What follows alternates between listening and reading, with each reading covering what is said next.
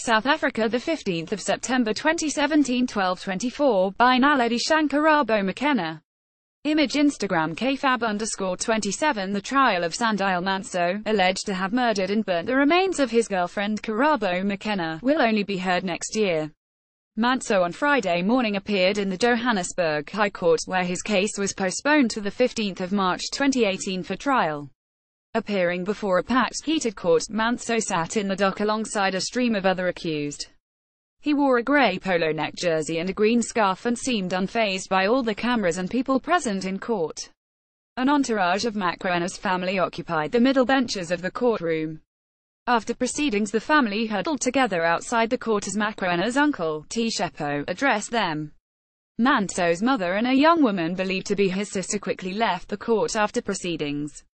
Meanwhile, outside the court, a handful of Democratic Alliance protested against Manso. Carrying placards with the words "No to Femicide," the group sang songs calling for Manso to be kept behind bars. The 27-year-old married father of three, who is estranged from his wife, has been behind bars since May. Mokoena's remains were discovered in a ditch in Lyndhurst, burned beyond recognition, on April 29.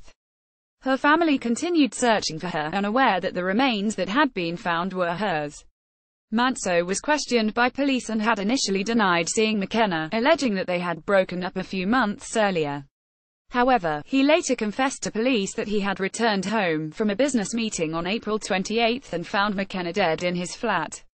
He claimed to have disposed of the body by dousing it with petrol and pool acid, placing a tire around it and setting it alight. Manso alleged that he had feared that he would have been blamed for killing Mokoena, as she had reportedly painted him as an abusive lover.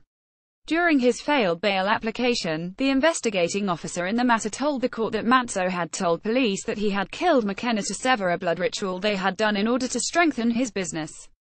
His business started to fail once he and Mokoena decided to part ways. Manso denied making the confession.